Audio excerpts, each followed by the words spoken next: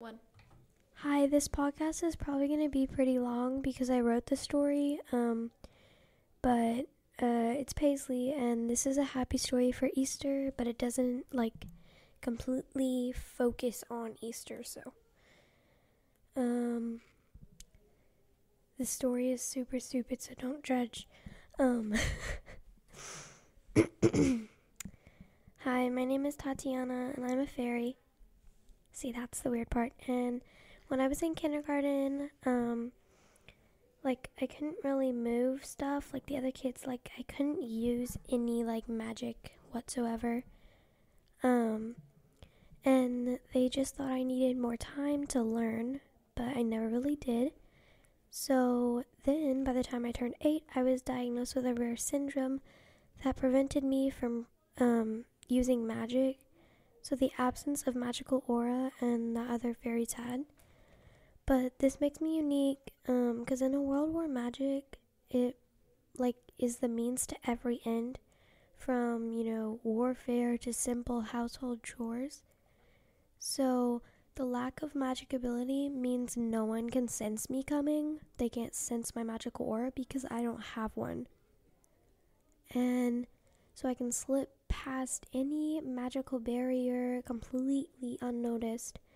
My strength and agility greatly outmatches those of most individuals who depend on magic has left them physically weak. In other words, I make the perfect spy.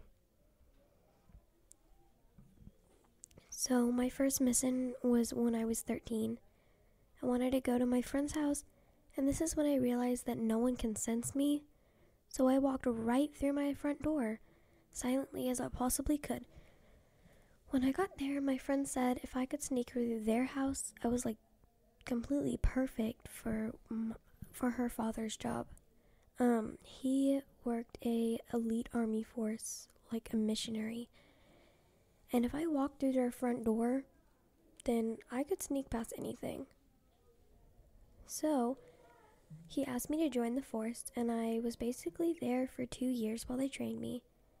And I went on a real mission when I was 15, and the system and everything was already set up. So now I decided that I had no freedom, so I decided to leave and go out on my own.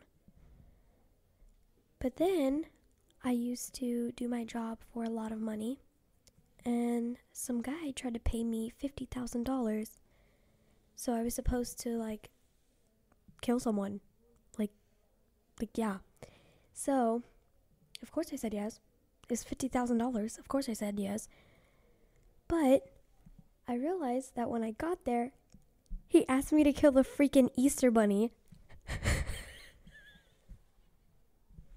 He asked me to kill the Easter bunny, and I said no.